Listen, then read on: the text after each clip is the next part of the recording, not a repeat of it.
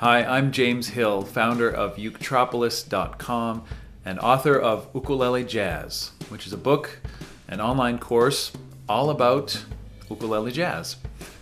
And in this tutorial, I'm going to show you just how easy it is to get started with jazz on your ukulele. You'll learn some simple jazz chords plus a magic chord progression that forms the basis of nearly every classic jazz standard. So let's get started.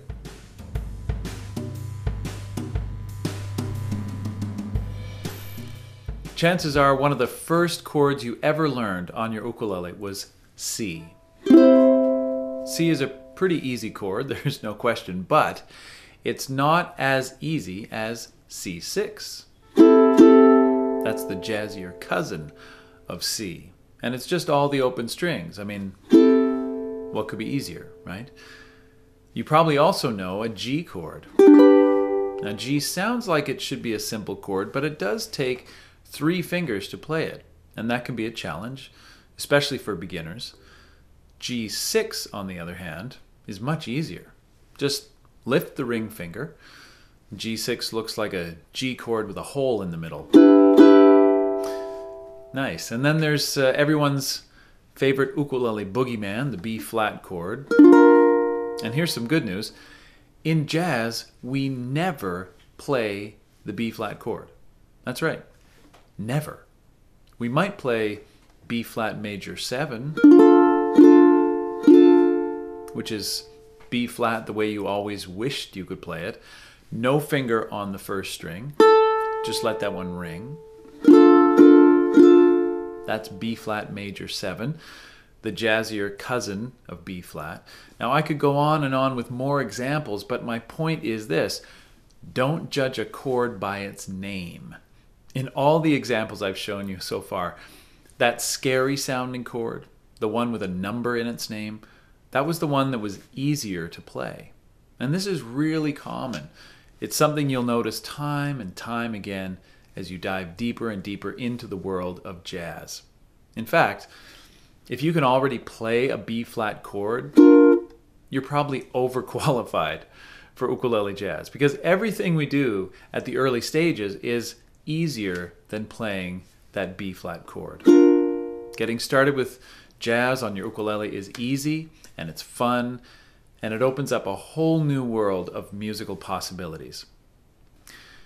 Now, so far we've looked at some examples where common chords like C and G and B flat are actually harder to play than their jazzy cousins like C6, G6, and B flat major 7.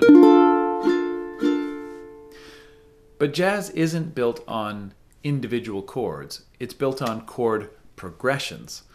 And the most important of those progressions is what jazz musicians call the 2-5, which is what I'm going to show you now. It's just 2 chords, and they're almost identical.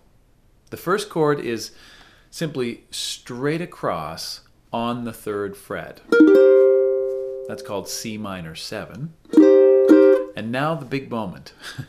We're going to change one note in this C minor 7, but that one note is going to make a huge difference. So here goes. The note on the string closest to your face is going to slide down the string toward the tuning pegs by just 1 fret. That's it. You can play this new chord with 1 finger on each note, or you can bar the 2nd fret and put your middle finger across 3 strings at the 3rd fret if you want. But this is the chord progression I wanted to show you. It's so simple and so powerful. We start on C minor 7, we change 1 note, and it becomes the chord F9. But at this point, honestly, the chord names don't really matter that much, because you can pick up this chord progression and put it down on any fret, and it'll sound good.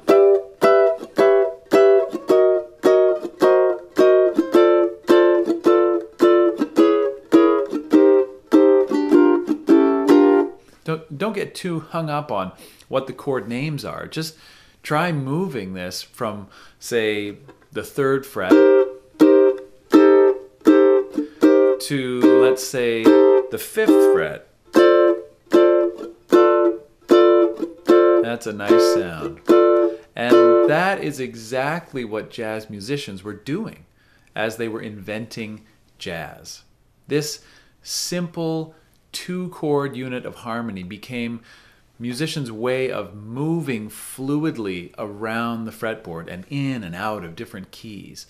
On one hand, it's super simple, and on the other hand, it's incredibly powerful. And in part 2 of this lesson, I'm going to show you how to play a famous jazz standard that does exactly this. In fact, you've already learned the first 4 measures of the piece, even without knowing it. So click on part 2 of this free lesson, and let's learn one of my favorite jazz standards of all time. I'll see you there.